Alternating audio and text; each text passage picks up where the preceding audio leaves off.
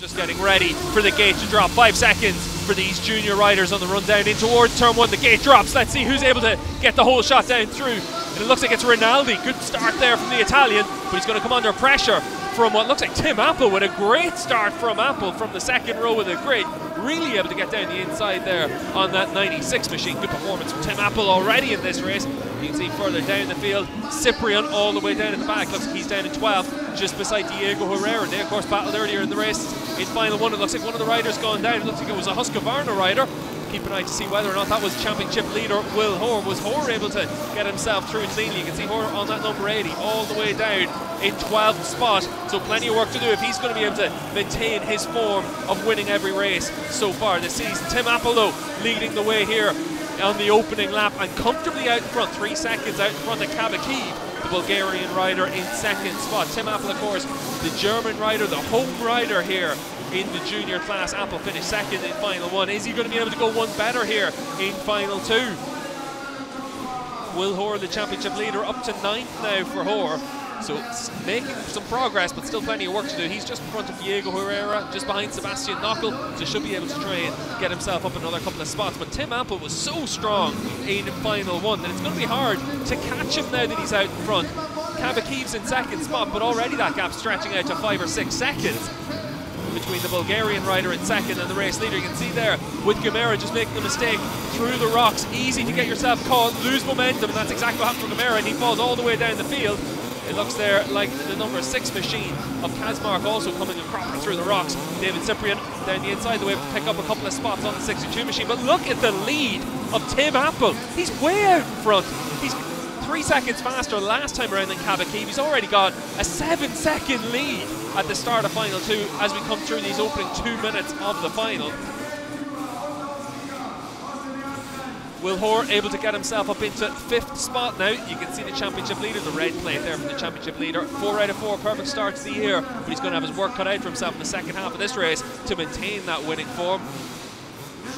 Hoare doing all he can to try and close down on Leon Henschel, another German rider just in front of him on a Husqvarna. But it's all about Tim Apple out in front, the leading German rider on that 96 machine. He's pulled out an even bigger lead now. Will Hoare just trying to maintain that momentum, get down the inside there of Rinaldi. Is Hoare going to be able to get himself up into 4th spot? Does manage to make that move on Rinaldi. Good stuff there from the championship leader. And now it's about trying to put some pressure on Henschel. It looks like he's much faster through this section from Will Hoare, but not quite able to try and put himself in a position to make a move down that inside lane. Hoare on that number 80 though, just trying to press on Henschel on that 61 machine. And as you can see from Hoare, it's just all about trying to avoid mistakes now in this opening half of the race. It's difficult to come through from the second row of the grid in this reverse order grid.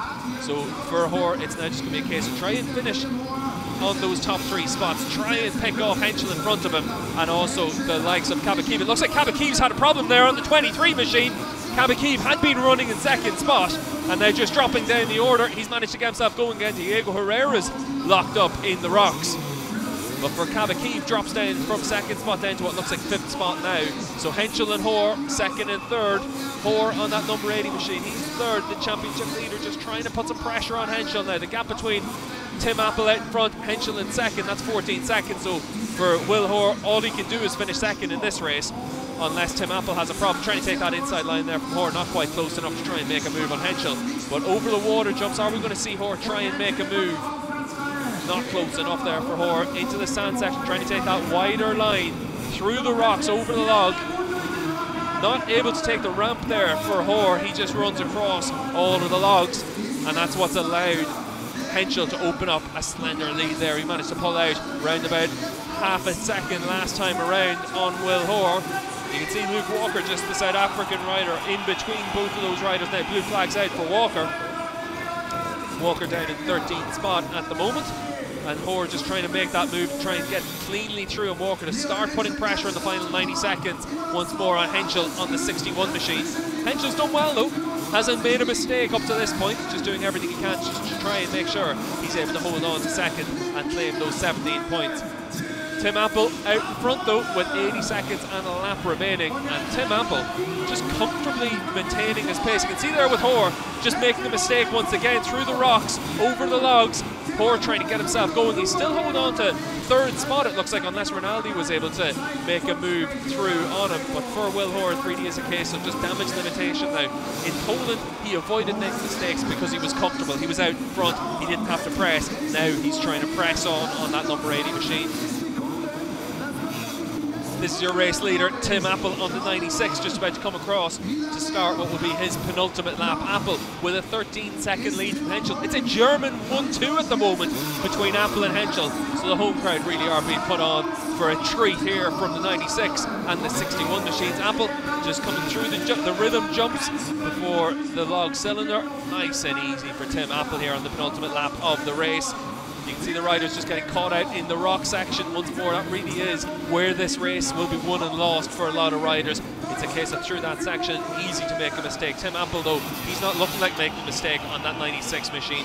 Out in front, he finished second in final one. He's leading final two, just about to start his final lap. Comes through the sand section, trying to hold that outside line. Nice and easy there from the German rider. He's not trying to force his bike into any areas on the track. He's just giving it its head. Final lap here for Tim Appel now, the number 96, the reigning European champion. He's out in front and he's closing in on his first junior SuperEnduro World Championship victory. And what a better time to do it than in front of your home crowd. You can see the German fans in the background cheering on Tim Appel as he comes through on Kabakiv to lap the number 23 machine. Henschel is still in second spot, just in front of Will Hoare.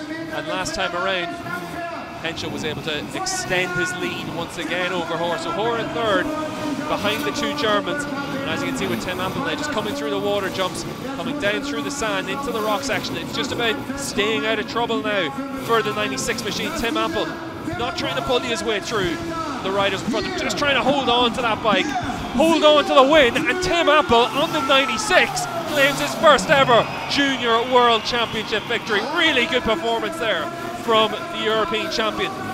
And Tim Appel, really strong race there, just got himself to the front from the second row of the grid, and he was never really seen again by any of his rivals. Will Hoare, he's in third spot at the moment for the championship leader. His unbeaten run comes to an end. Henschel finishing second, and it's a German 1-2 here. The German fans on their feet for the two home riders.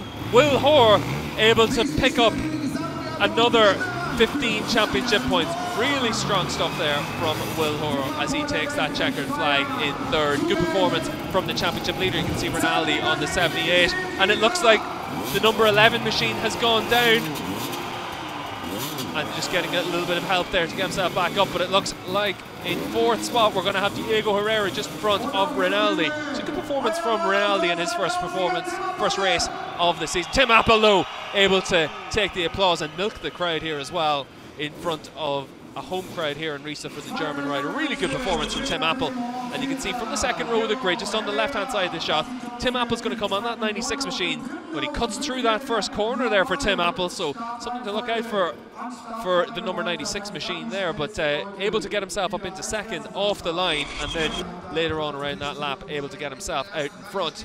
Tim Appel claiming that victory on the number 96 machine.